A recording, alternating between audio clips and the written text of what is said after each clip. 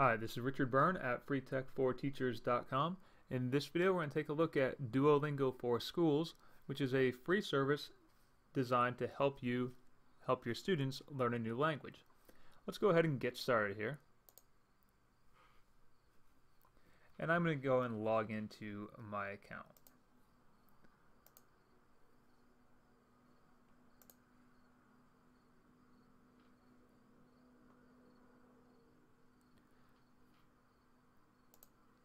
Now I'm here in my account. Let's go ahead and create a new classroom.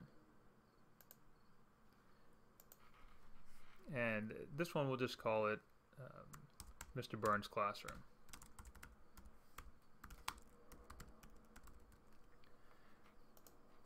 Now you can choose a language that you are teaching. In my case, I'll pick Spanish. I'll create the classroom. And now to invite students, we have a couple of options. We can click Invite Students and send them this link here. Copy the link, just give them that link.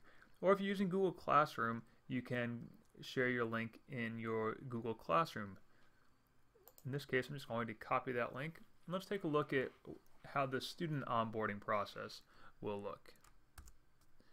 So the student will put that link into his or her web browser.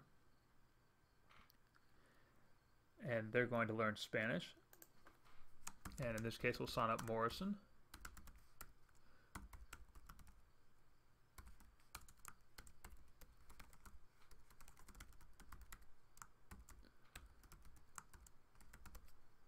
And we'll give Morrison a password.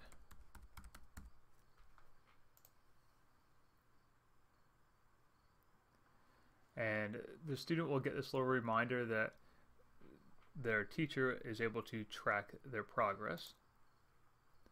And now the students can go through this little tour here. And if they hover over the words, they see the translations.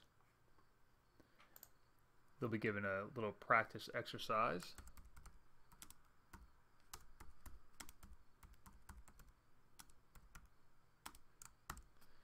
And there's even a little virtual keyboard to help them out.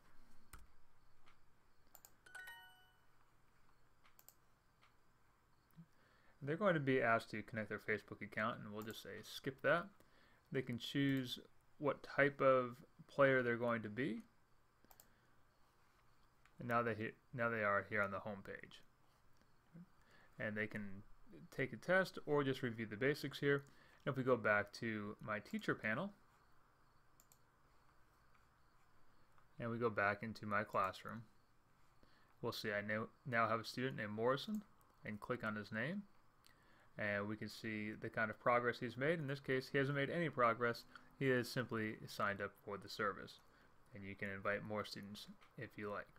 So that's how you can get started with Duolingo for Schools. It's a free service. And for more tips and tricks like this, please check out freetech4teachers.com.